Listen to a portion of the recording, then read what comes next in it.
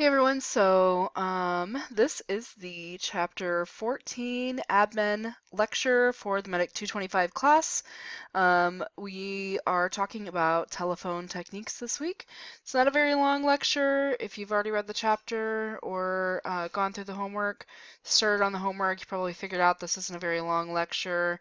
Um, it is an important one, though. Even though it's kind of short, there's some good stuff in here for you to know because when you are working in the medical office, you do tend to spend quite a bit of time on the phone.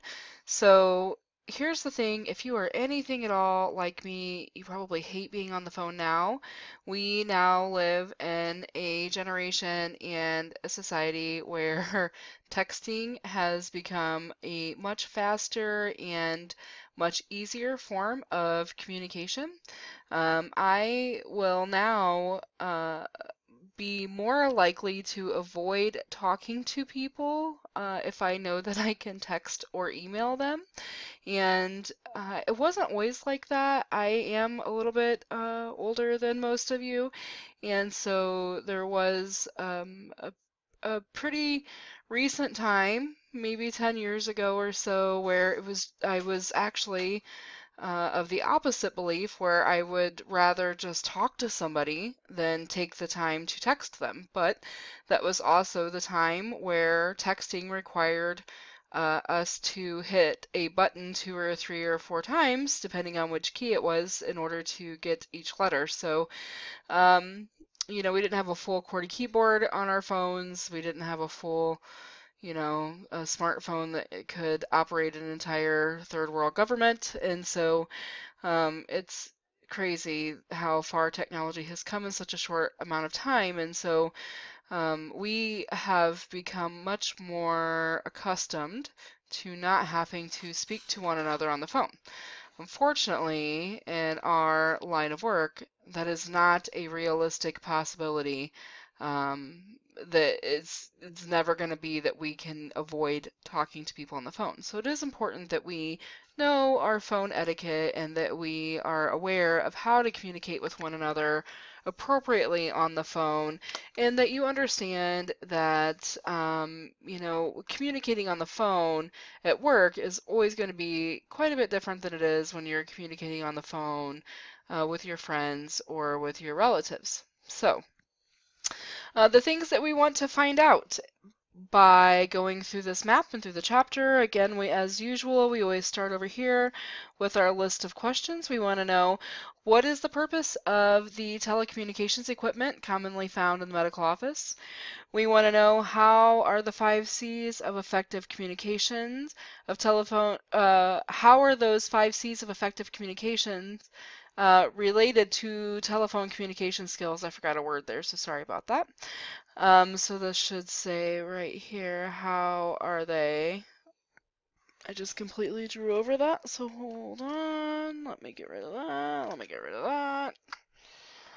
So I'm just going to draw a little arrow over here. Related to. And how do these terms, the next question, how do these terms make a good impression on the telephone? And those terms are telephone etiquette, pitch, pronunciation, enunciation, and tone. The next question, how do we appropriately handle the different types of calls coming into the medical practice? There are a number of different types of calls we get pretty consistently. What is the office routing list and call screening? What are those two things and how do we handle those? How do I take a complete telephone message? You'd be surprised how thorough you have to be when taking a phone message. And what should I do to be prepared to make a professional outgoing call? So we have all of these things that we're going to talk about incoming calls, but then we need to figure out what we need to do in order to make a professional outgoing call as well.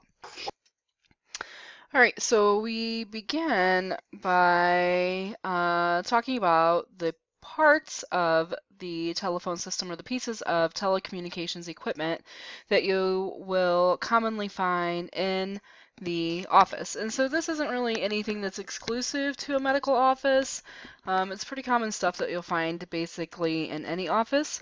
But It is stuff that you will find in the medical office as well. So the telephone system up here is one of the most important pieces of communication equipment in the office.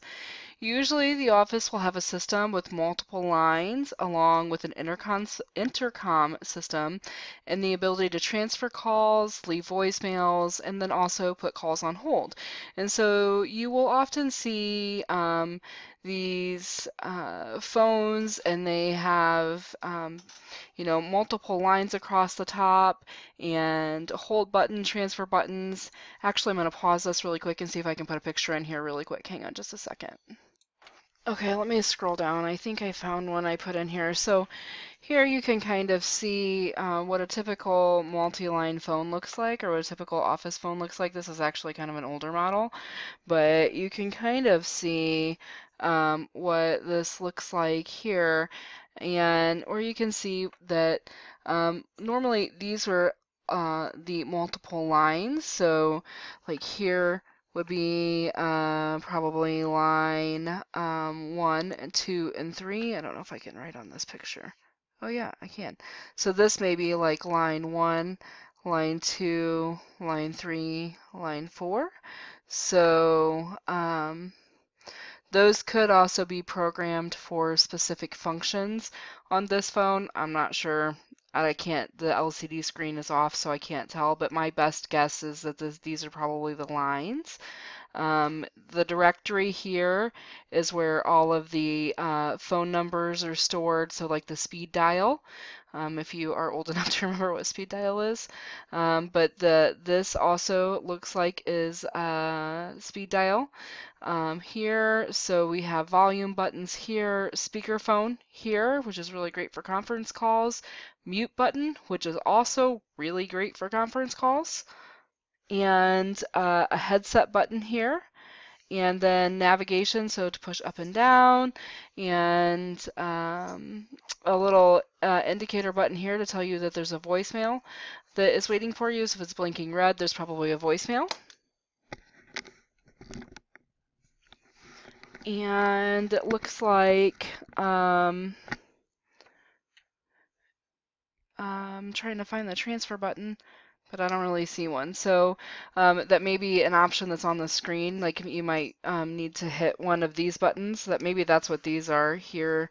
Maybe the line buttons. Oh, it does say line up here. So it may give you options when the screen lights up here to transfer lines, and there may be a transfer button here and a hold button here once the screen is lit. So but this is kind of what a basic office phone looks like. It has hold and transfer buttons, gives you an idea of what a typical multi-line phone would look like.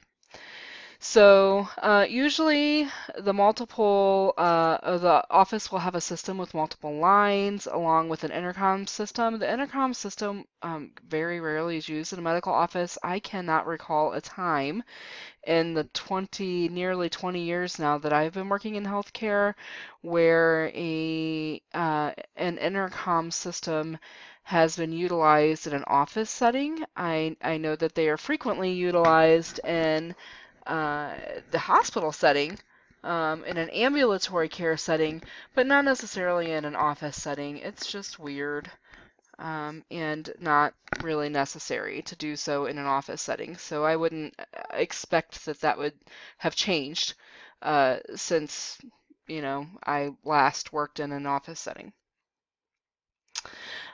So an automatic voice response unit is basically an automatic answering uh, unit that routes a patient's call to the appropriate area when a number is pushed. And it will not always be appreciated by a person who wants to have the phone answered by a live person. And so basically, I know for a fact that if you have called anybody ever in your life, you have probably heard what an automatic voice response unit does. So they're the person who answers the phone and they're like, "Thank you for calling Domino's Pizza. If you would like to place an order, press 1. If you would like to talk to a live person in the store, press 2. If you would like to have the store hours, press 3."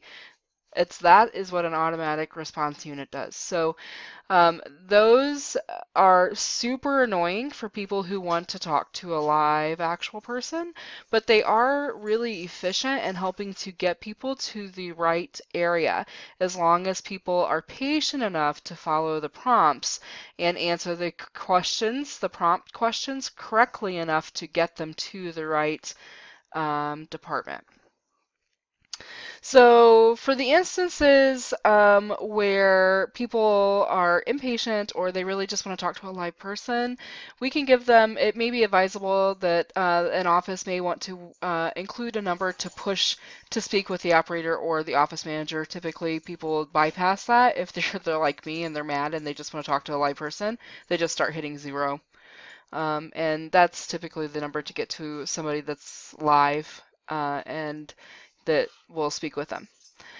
So the voicemail is helpful when the office is closed or no one is available to answer the phone. It is as an alternative, an answering machine may also be used to convey the message on how to contact the covering physician. Can you hear my dog's argument back there? How to contact the covering physician in case of an emergency. I'm not sure that a lot of people use answering machines anymore. There may be places that still do, but voicemail usually does the trick. Some offices will also use an answering service for times when the office is closed and to triage calls to the physicians. So here's the thing, answering services are different than voicemails and answering machines. It is actually a service that will triage calls. They take calls from patients after hours, and then they will page the physician and have the physician call you, the patient, or call a patient back, depending on whether or not the physician needs to speak with the patient due to the severity of symptoms after the office has been closed for the evening. All right, so let me follow. Look, do you see how cute this is? I put little phone cords in here as connectors today. How adorable, right? Not really. Trying to be creative there. Okay. Over here to the telecommunications equipment, the second part, cell phones. Cell phone usage, everybody's got a cell phone. Okay, not everybody, but most people have cell phones. And I would say the large majority of the population has cell phones. The usage has become widespread. It has replaced many types of traditional phone systems. I mean, as little as 6, 7 years ago, I refused to get rid of my home phone, my landline. And then, you know, like one by one, our kids started getting cell phones too. And now we haven't had a landline in 5 years. So, I mean, just that quick, within 2 years, things changed enough that I was like, we don't need to pay for this anymore. So, I mean, it's become very, very widespread, and you guys don't need me to tell you that. So,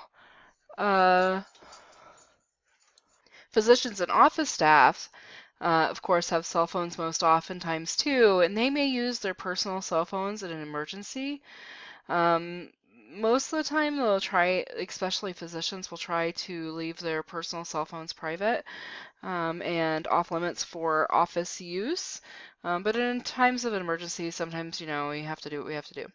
So offices may also have a cell phone that is issued to key employees so that they can conduct business for the practice outside of the office.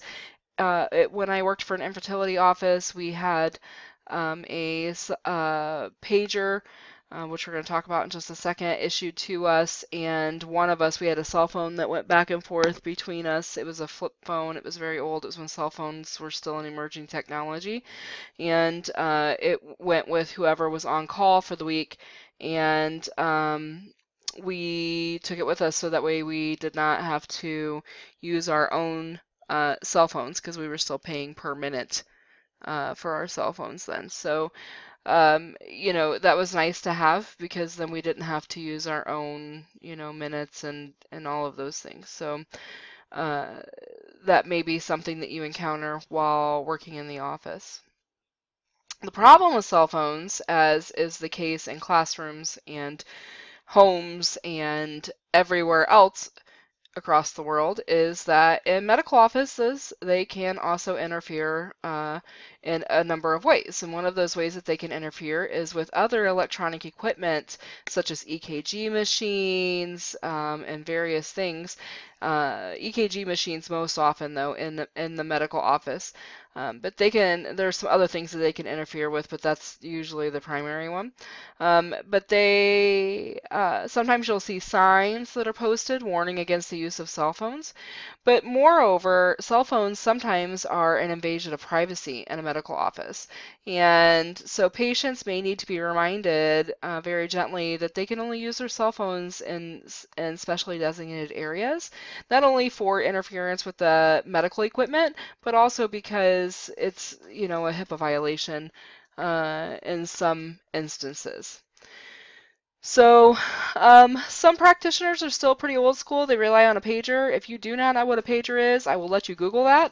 I got my first pager in 1996, and I was pretty excited about that. Sometimes they're called beepers.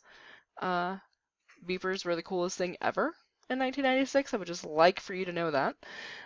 If a cell phone coverage is weak or unavailable, like if there's no cell towers, sometimes in very rural areas where cell coverage and service is very spotty and unreliable, practitioners will still rely on pagers to respond to pages or to calls. So the way pager works is it has a phone number attached to it, and my dogs are going to come back inside, so if they bark, I apologize ahead of time. If the pager has a phone number attached to it, and so somebody from the office calls this phone number, and they type in a message or a phone number, and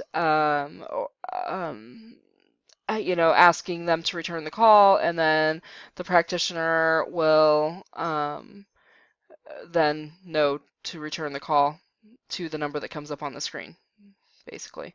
Thankfully, you don't have to go to payphones to make those return calls now because we have cell phones, so that's nice. But the pager can often be accessed and called from a computer, which makes the messaging much more efficient now than it was in the early to mid-90s.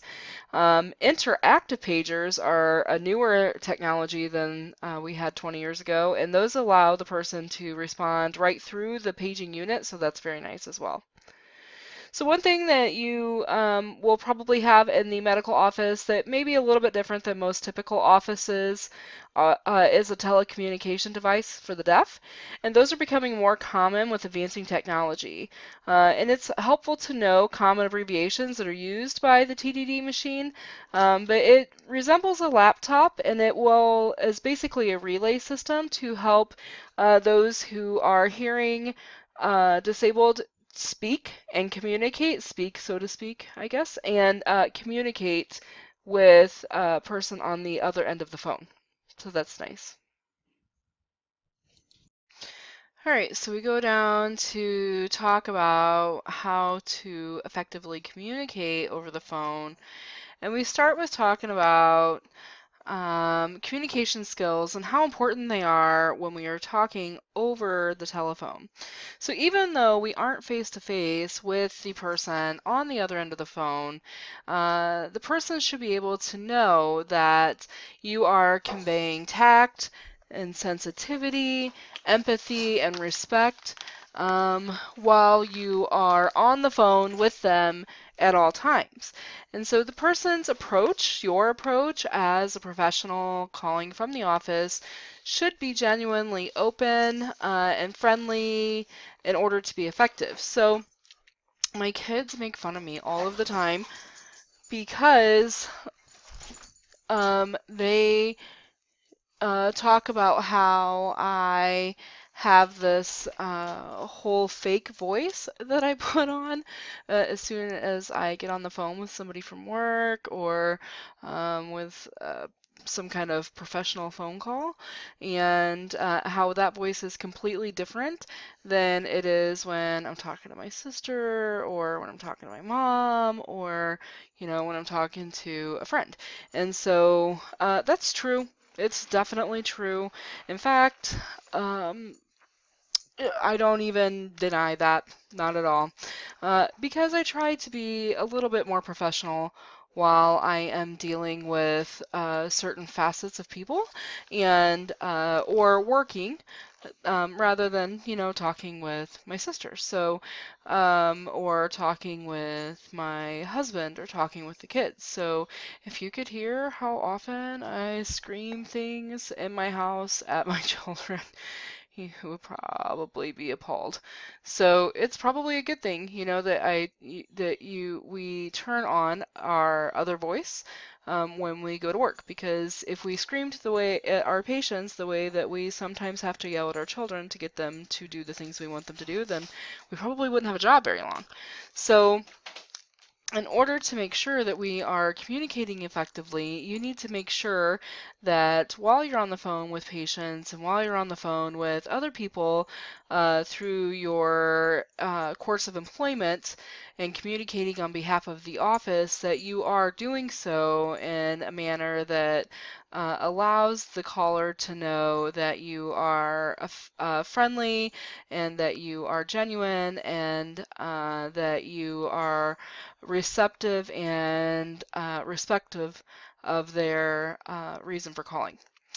And so, while you sometimes may be tempted to pass judgment on a caller, and believe me, that happens a lot when you work in a medical office, it's super important not to stereotype others. It's easy to want to. It is incredibly important to not allow yourself to get in the headspace where that becomes an opportunity for you.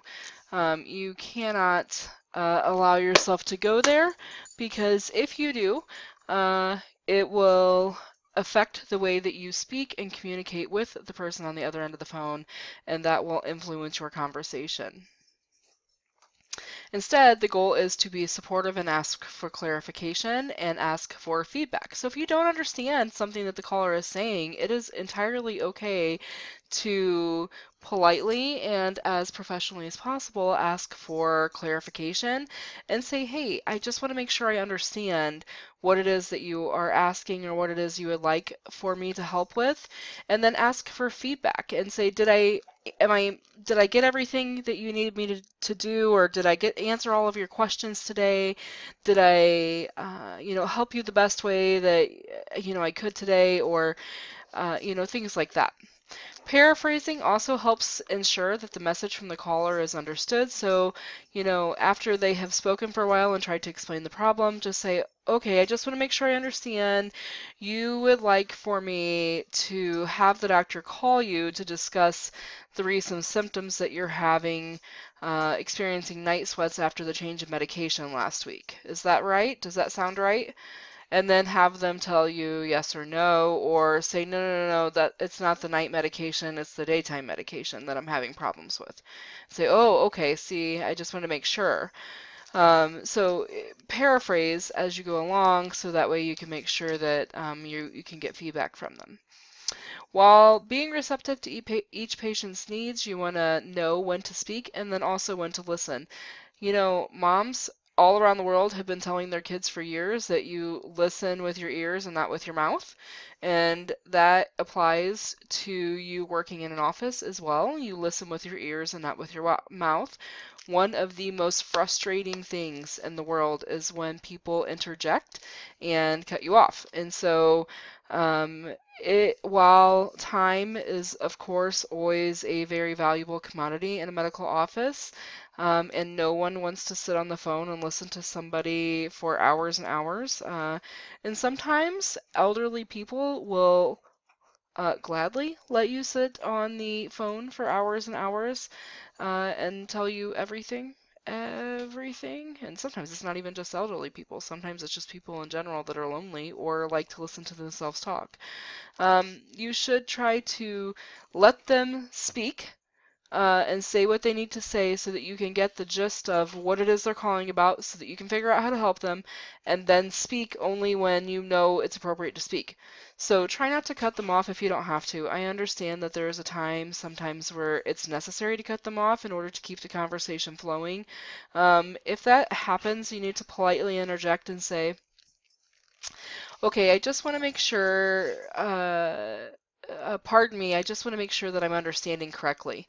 And then that's when you paraphrase. That will politely interject, cut them off, get the conversation back on track, and move the conversation forward. There must be a willingness on your part to consider other viewpoints and concerns of the caller as well. And so, sometimes you may have to check your own beliefs at the door. One thing that I struggle a great deal with in this line of work and working in healthcare is, and this is a personal opinion backed with a lot of science, but it's a personal belief of mine, is that you should vaccinate your children. And I've done a lot of research in the field of vaccinations, and so vaccinations are kind of a tough sell for me, and so I have had to have conversations over the phone and face to face with people who are pushing the anti-vax movement to me, and I have to consider the things that they say and allow them, as they allow me, the courtesy to agree to disagree as respectfully and professionally as possible. So just know that sometimes things are going to come up that you don't necessarily agree on, and that's okay. The world is a beautiful place because we don't all agree on the same things, and so that's how progress is made sometimes. So when patients are calling, they appreciate the phone being answered promptly, and you want to greet the caller with the practice name followed by the name of the person answering the phone. You want to be patient even if you are busy and in a hurry. Nobody likes to be made to feel like they have annoyed someone. That is kind of hurtful. At best, it's annoying, and at worst, it's hurtful. You want to be mindful of the caller and do not multitask. As you could probably tell in the background here, I'm like scolding my dogs and trying to record this lecture because it's getting late and I should have had it posted yesterday. And so I'm trying to multitask, and you probably can tell that I'm trying to multitask because my voice is kind of going in and out, and you can hear all this background noise, and it's annoying. You deserve better than that for me as your professor. Unfortunately, you're not going to get it today, but your patients deserve better than that from you as a professional at the office. So don't multitask. Pay attention to your caller. You should allow the caller to hang up first, always, but always say goodbye and use the caller's name. So don't ever hang up first, but you should always make sure that you say goodbye, call them by their name, and then let them hang up before you hang up. You want to use HIPAA guidelines. Make sure that those are always followed. Patient information should never be revealed over the phone without written consent from the patient. That has to be signed prior to you revealing information to them over the phone, even if the information is to them about them.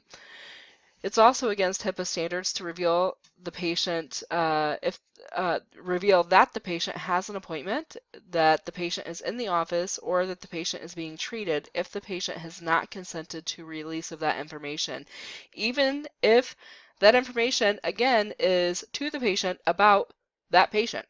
So even if it's about themselves, you can't reveal any of those things.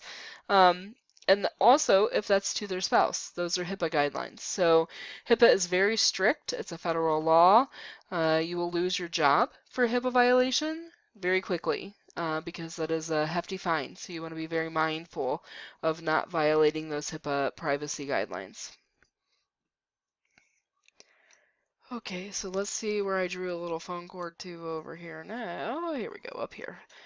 All right, so talking about telephone etiquette. Pronunciation and enunciation consist of saying words correctly, clearly, and with distinction. So pronunciation is saying the word correctly.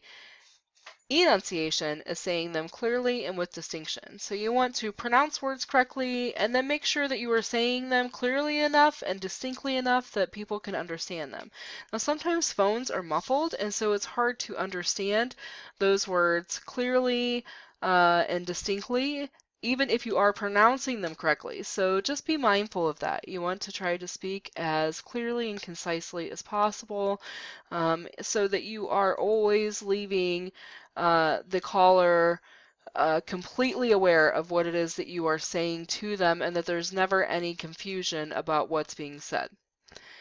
You always want to speak with a positive and respectful tone. Above all, you want to be kind. Even on the days where you least feel like being kind, you be kind. You never, ever, ever, ever know what the person on the other side of the phone is going through, or what they are having done, or what they are calling for, or what's going on. So it's our job to help create an environment of caring and of patient comfort, and so that is what you are to do. You are to maintain a positive and respectful tone, and be aware of the fact that if you cannot do this, uh, maintain a positive and respectful tone and be kind to the patients and to the caller, then you are probably in the wrong profession. Your patient should never ever experience your bad days. That's just how it is for us. I got a little smiling dog here. It's adorable, right? It actually kind of looks like my one of my dogs, and so I found the smiling dog. I thought it was so cute. Smiling can be noted even over the phone. They say that you can smile, and a smile can be heard over the phone. I don't know anybody that really like smiles a whole lot over the phone, but you can definitely hear when people are like in a better mood over the phone, I feel like.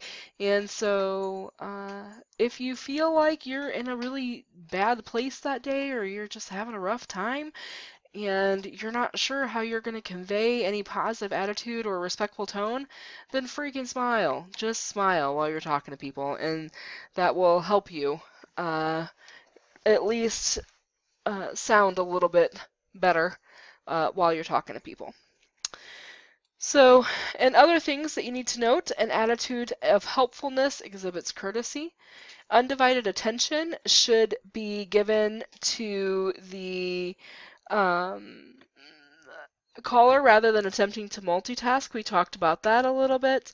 And you want to, I'm going to pull this up here really quick. You want to, oh, hold on just a second. Let me find this. The highlighter, there we go. One more time. Oh, where's my highlighter guy? There he is. Oh, sorry. I thought I had him. My touch screen on my computer is like right underneath the where the recorder line is, and so it's driving me nuts. So if a person must be placed on hold, you should always ask permission and wait for a response. So don't just say, I'm going to place you on hold for a second, and then click put them on hold. Just say, may I place you on hold for just a moment, please? And then wait for them to tell you yes or no. 95% of the time they're going to tell you okay, or I guess, or sure, or yes, even though they don't really want to be put on hold, because literally nobody in the free world wants to be put on hold. Being put on hold is the most boring waste of time ever. But we get it. Sometimes we have to be put on hold. It's okay. But it's the common courtesy to ask somebody for permission to put them on hold, and then at least give them the courtesy of waiting for a response. It gives them the power to choose whether or not to be put on hold, or to tell you to give them a call back. A patient may prefer, so let me highlight this here.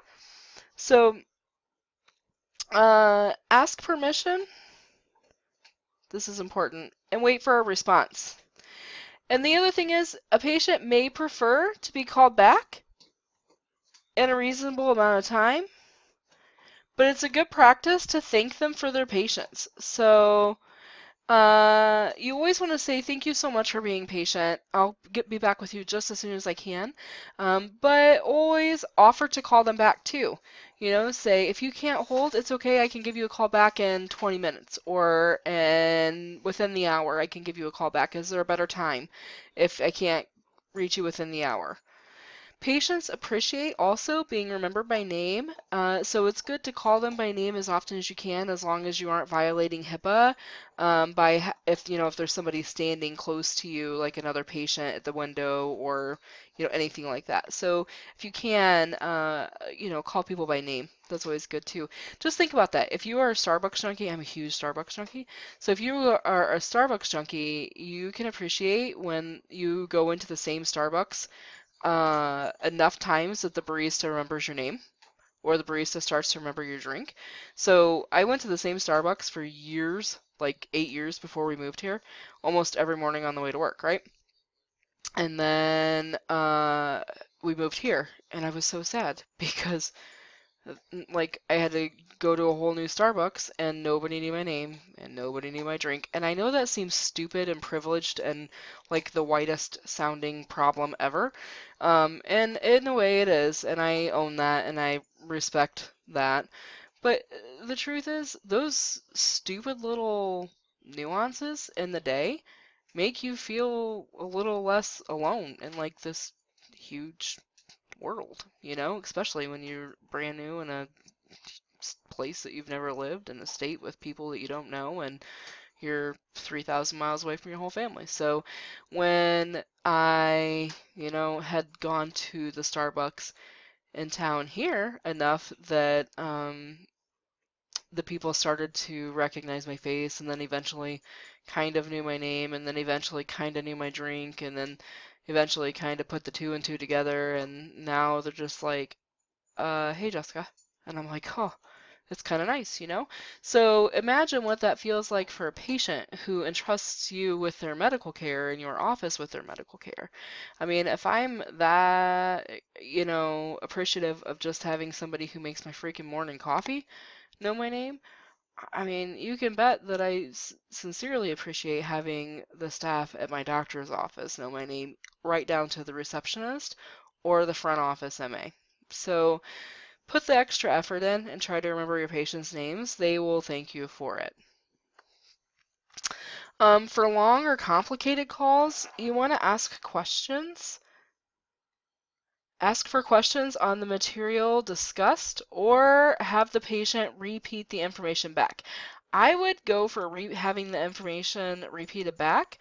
Or, if you don't feel comfortable having them repeat the information back to you, you could always just say, hey, uh, could you let me know again what it's just, even if you have to pose like you forgot, could you say, could you remind me, I forgot, I'm charting down what it is that we were talking about. Could you tell me what it is I just told you to pick up from the pharmacy? And that way you can quiz them and so to speak without them necessarily knowing that you're quizzing them. And if you're worried about perhaps having them repeat things back, but it's always okay to have them just say, I just want to make sure we're on the right track, would you mind repeating what we just talked about back so I can make sure that I didn't miss anything. Sometimes patients are nervous, upset, or angry when they call. And so it's super important then that we communicate with empathy, and that will help convey a positive impression. When you're mad, it sucks when people are also mad, and two mad people yelling at each other never makes anything better. So usually when people are mad, it isn't necessarily that they want to um, have somebody to yell at or to take their aggressions out on. It's really more that they just want the problem fixed. And so, let me see if I can write this over here. Let me see if I can put a pen over here. It's usually, hang on. All right, so I'm going to write over here on the side. I gotta get my graphics tablet out here. So usually,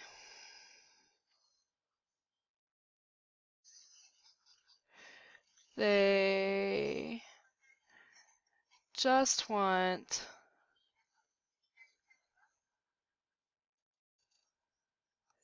it's not a very good but a resolute, ooh, that's That's rough. A resolution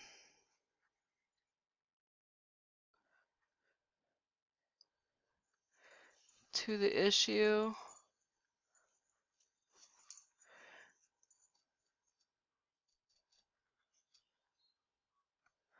that they're upset about.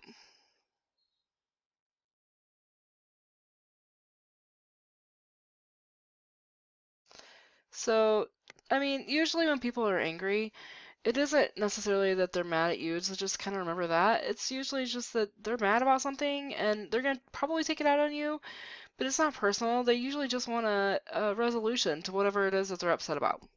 So just kind of, always keep that in the back of your mind. So any conversation should end by summarizing the important points of the conversation and then thanking the caller as well. And you want to make sure also that you never slam down the receiver.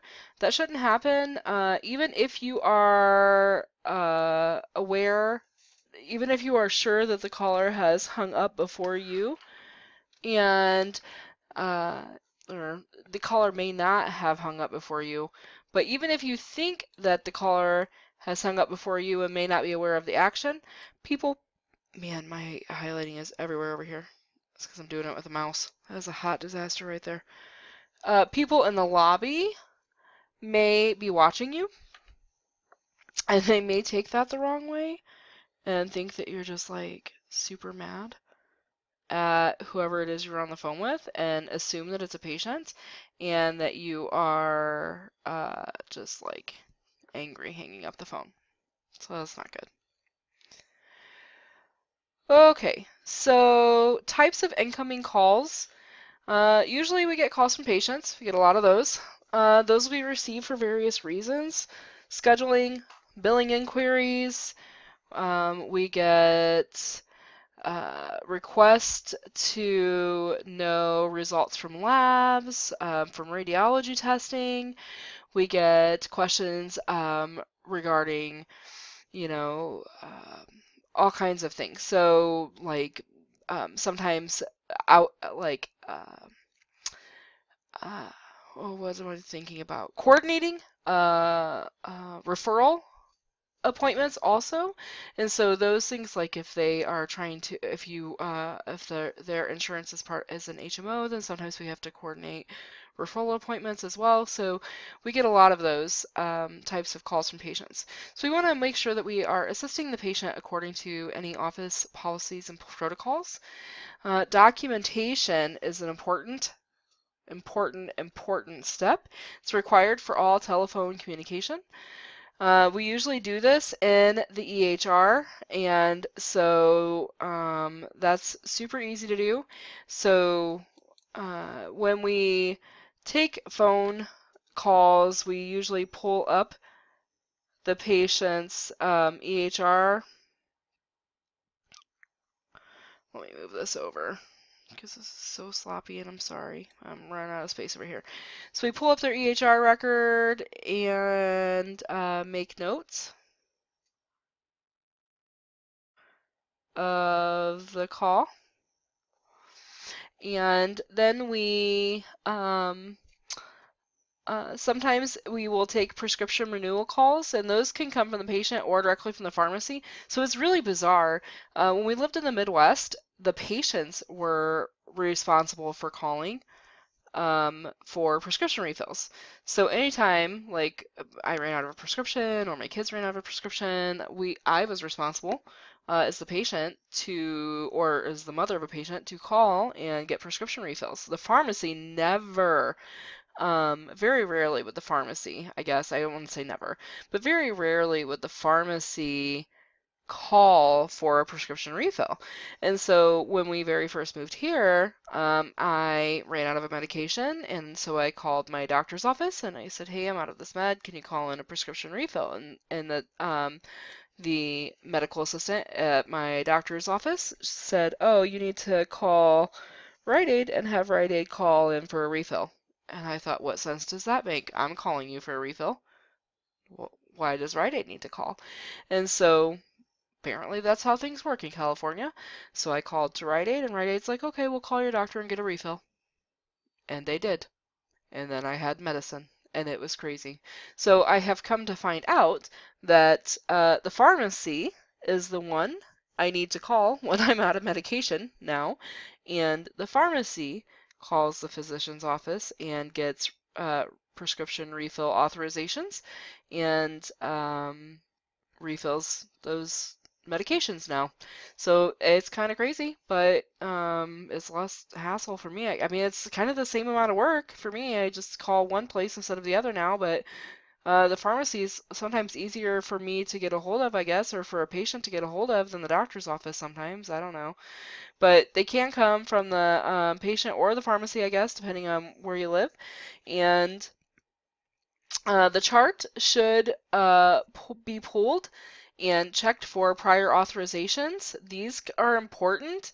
These have to do with insurances, and let me get a pen up here. Let me put a pen up. So prior authorizations are insurances. Oh, did my pen go? Where's my pen? Hold on. Pen. And what these do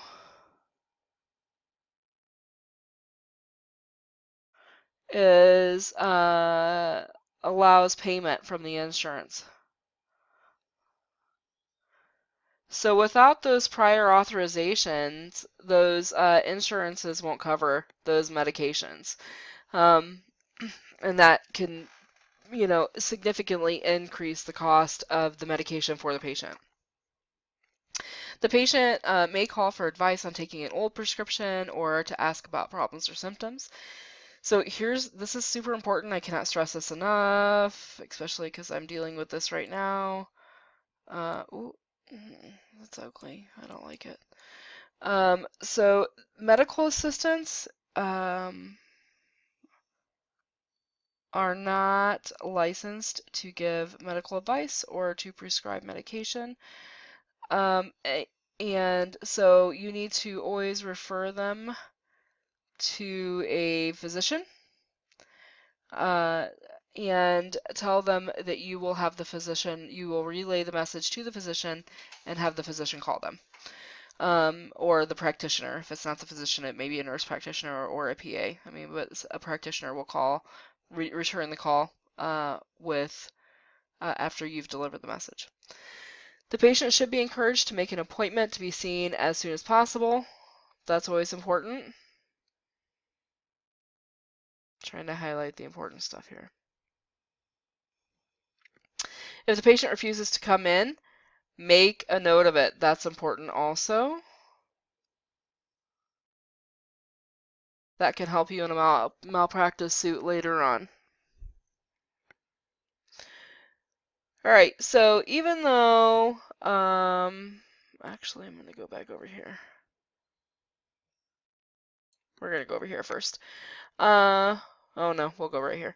Because this is extra stuff that I put in there. Even though use of an office telephone is never appropriate for personal calls, you want to follow the office policy for how to handle these calls. So attorneys may call, but you cannot release patient information to an outside caller unless asked to by the patient's provider. So this is important. Sometimes you get attorneys calling to ask for medical records.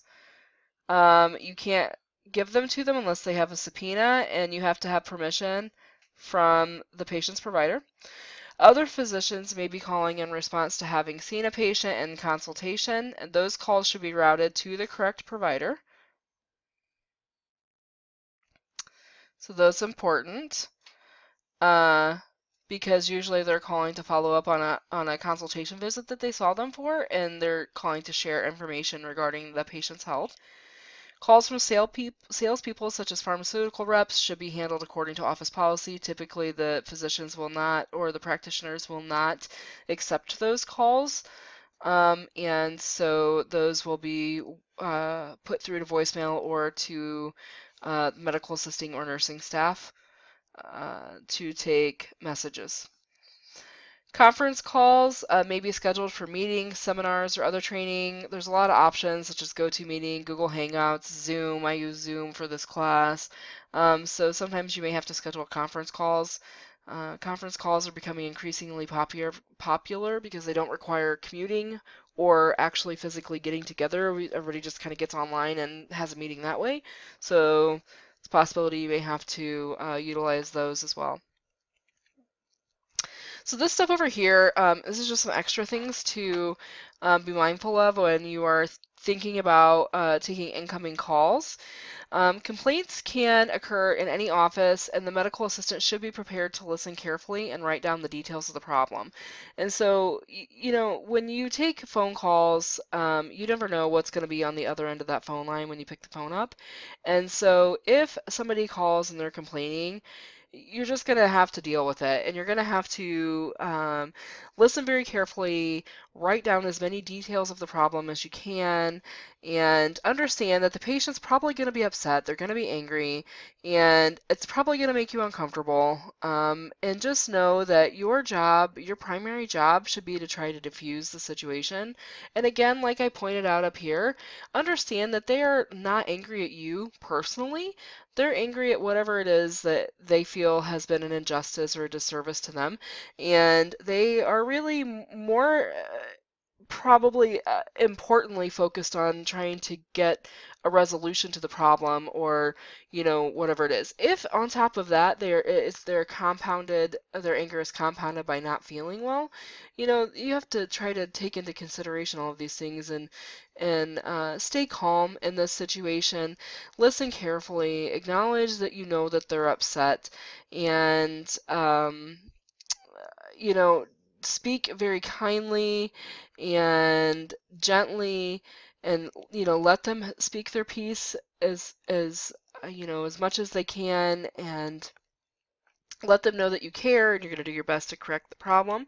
And all the while, you write down everything that you can, and keep in the back of your mind that again, that it is not about you personally, and not become defensive. Even if they start directing things at you personally, don't become defensive. And then this is super important. Do not make promises you cannot keep. So you don't want to say, I can get this handled if you cannot, in fact, 100% get it handled. Don't say, I can resolve this if you cannot 100% resolve the issue. But you do want to let them know that you will work on the problem and follow up promptly. Then, as soon as you hang up, follow up on the problem as promptly as you can. Inform the supervisor of any threats that are made from the patient, or from whoever it is that called. Sometimes it's not the patient, sometimes it's a family member. And so you want to inform the supervisor of any threats that are made if that happens, and just kind of make sure that you're documenting everything as you go. Fortunately, that doesn't happen a whole lot, but I just want to throw those things out there in case those things do occur in your office. All right, we are almost done. Where are we going? Where are we going? Down here. Okay. So managing incoming calls, when we have a process of screening calls, which involves deciding which calls are put through immediately and which calls are going to be handled by taking a message and then offering to give them a call back. And so generally all of the calls that come into the office belong to one of three groups, and those are administrative issues, emergency calls, and then calls related to clinical issues. So things like, you know, lab results, or test results, or follow-up appointments, or things like that. So if it's an emergency issue, the practitioner is going to need to attend to that.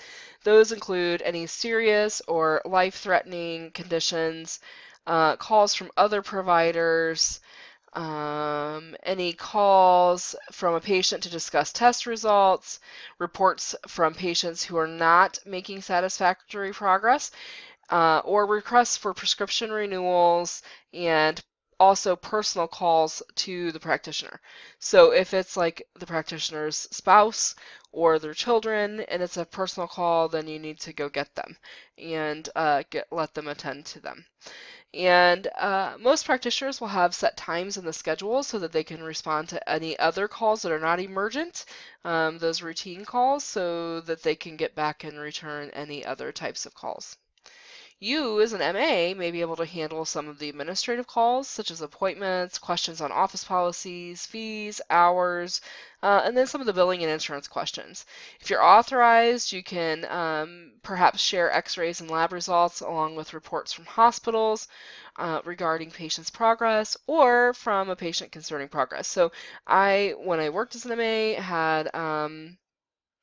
did that a lot. I spent a lot of time in the afternoons on the phone, returning phone calls and releasing test results to patients, lab reports to patients, calling in med refills to the pharmacies, and doing things like that. So you also, as a medical assistant, may take requests for referrals to other doctors, along with requests for prescription renewals if prior approval for refills is noted in the chart. So you can do all of those things. You probably will do all of those things if you're working back office. So that's pretty much to be expected there. All right, so a routing list is what will help clarify who is responsible for handling each type of incoming call. The triage guidelines exist to help with common questions as well as emergencies, so they kind of help guide you into figuring out whether or not a patient should be seen in the office or if they should be directed to go straight to the emergency room. And then also problems can be categorized according to severity, and they must always be thoroughly documented as well while they are being handled over the phone. So, moving on to, where are we at? Taking a complete and accurate phone message.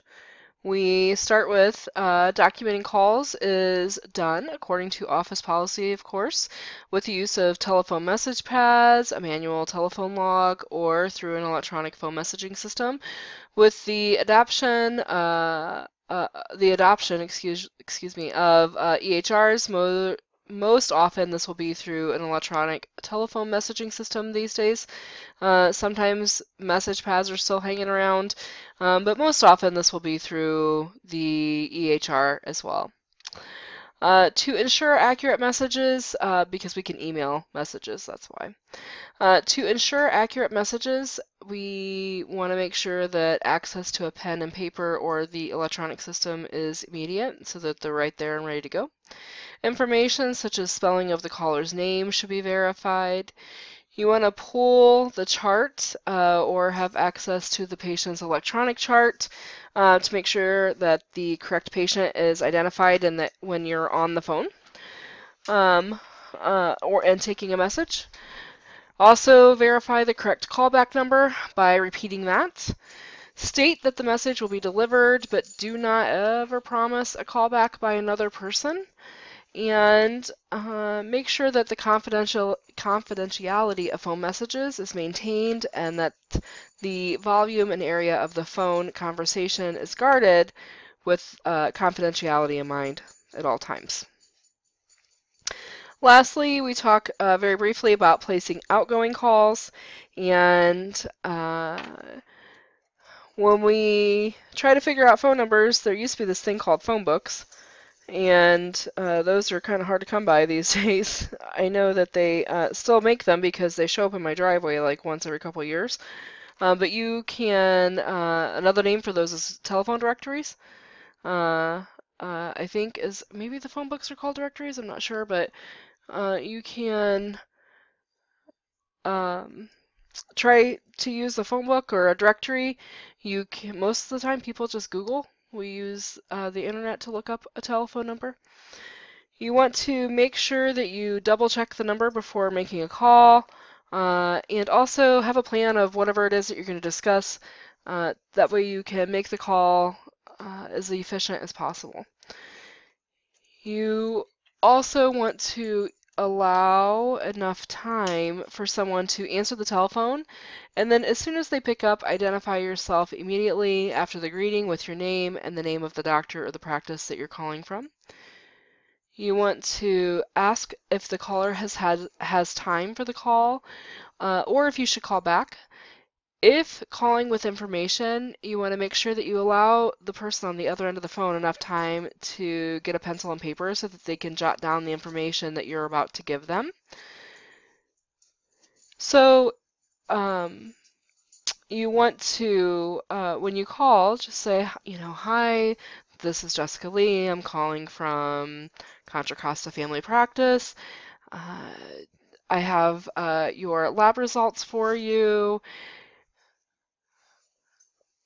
Is this a good time to talk, or would you prefer that I call you back? Oh, it's a good time to talk? Great. Did you want to grab a pencil and paper so that you can write down the information that I'm about to give you? And so, I mean, it's super simple. You just want to make sure that you're courteous while you are talking with people. If you have to leave a voicemail, or leave a message on an answering machine, you want to make sure that you're paying attention to HIPAA requirements and make sure that you check whether or not you are allowed to even leave any messages for the patient on their voicemail or machine per their disclosure forms. A patient may have authorized voicemail or others to receive information on their behalf. If in doubt, you should not leave any message at all. If you aren't sure, you can simply leave a message and say, this message is for Mrs. Jones. Please return the call to and leave your phone number. Don't identify yourself from any practice, any facility, anything. Just leave a message for the name of the person and then leave your return phone number.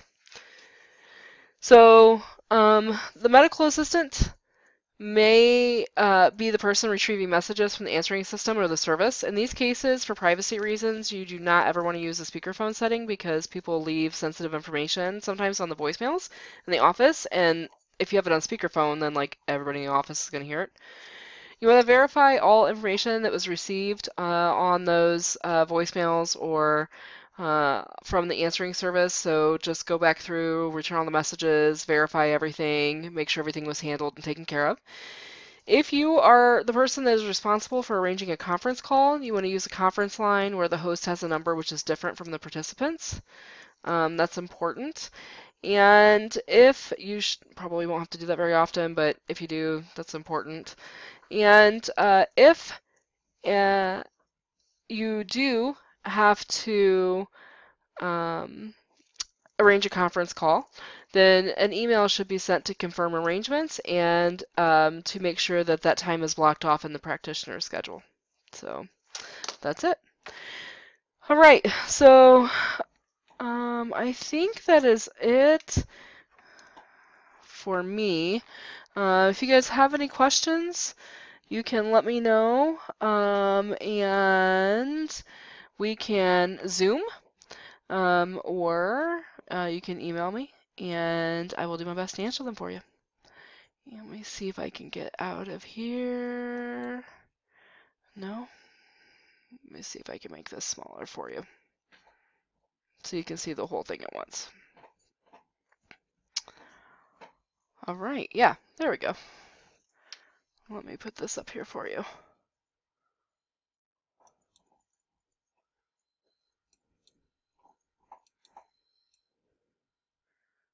Yeah, maybe. I don't know. All right, I don't know. That's all I got. Happy chapter 14, guys. Thanks.